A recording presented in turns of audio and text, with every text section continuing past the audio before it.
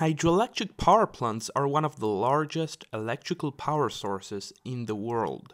These make use of the kinetic or potential energy of the water, depending on the place where they are built at.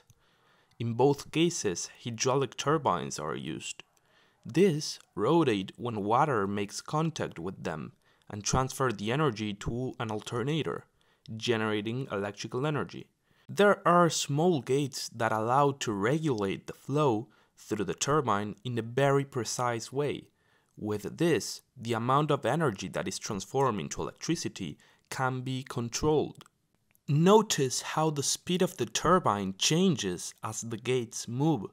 This is important since the energy generated must be equal to the energy consumed, so engineers must have a good control of the turning speed. The power of these power plants depends mainly on the amount of generators, represented by N, on the power of each one, represented by P, and on the amount of flow through the turbines, represented by Q.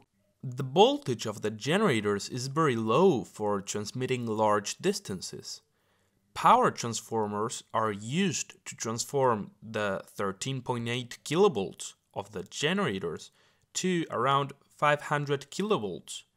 You can see that the second winding contains more coil turns than the first one. This means the voltage is increased. Finally, the energy is transported by means of high voltage transmission lines. In some cases, the voltage can be higher than 500 kilovolts, or can even be transported in direct current to reduce losses due to reactance. The dams can deliver energy at almost any time, since they are generally charged, which means they contain energy. They use the potential energy of the water by retaining it from low-flow rivers and mountains at point 1 with a large structure.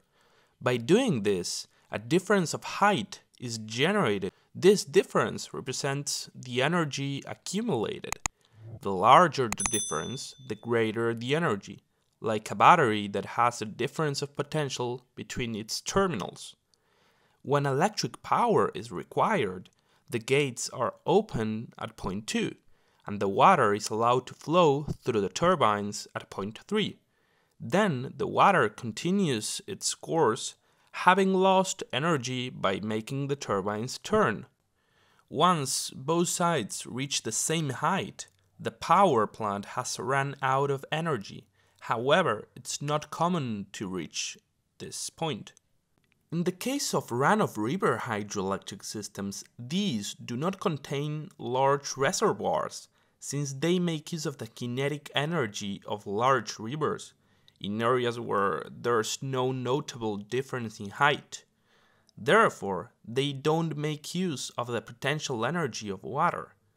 These power plants can generate huge amounts of energy when there's a high flow, but they have this disadvantage that if the flow is low, they might not generate energy at all, unlike the conventional dams that can store energy and use it whenever they want. You can see how the difference in height between both sides is not remarkable. However, the difference in speeds is, since the turbines transform the kinetic energy of the river into electric energy. Of course, when the speed is 0, no energy is generated. This can't be controlled as it depends on the nature of the river.